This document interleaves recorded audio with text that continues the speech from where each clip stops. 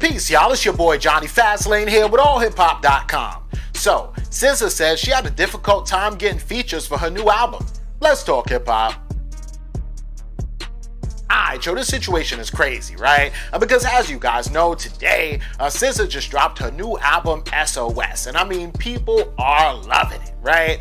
She's got Travis Scott on there, Old Dirty Bastard's on there, actually. Don Toliver's on there. There's a bunch of people on there. But yesterday, SZA sat down with Nessa on Hot 97 and basically said that she wanted other names on her album as well.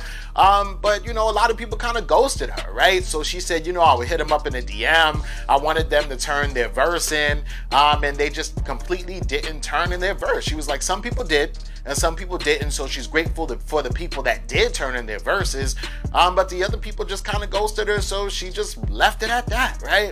She also explained that she really didn't think that she would be able to get the Old Dirty Bastard sample on there, but that his estate was kind enough to let her use it, which is pretty dope, right? Other than that, I mean, people are going crazy right now for SZA's new album. It's probably going to debut at #1 on the Billboard 100 charts. I mean, it just dropped today, so we don't know yet, but it's looking good, man, and all I'm hearing is good things about it.